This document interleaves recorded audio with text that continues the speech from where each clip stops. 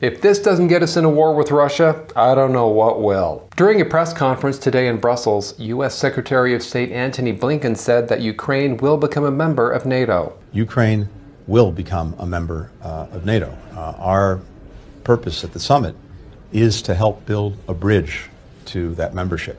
Now, just as a reminder, Article 5 of NATO's founding treaty says that if a NATO ally is the victim of an armed attack, we've all been attacked. So in other words, if a NATO country is at war, we're all at war.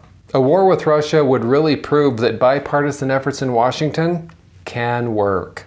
With two nuclear powers at war, Biden can finally roll out his new campaign slogan, "Make America Glow Again."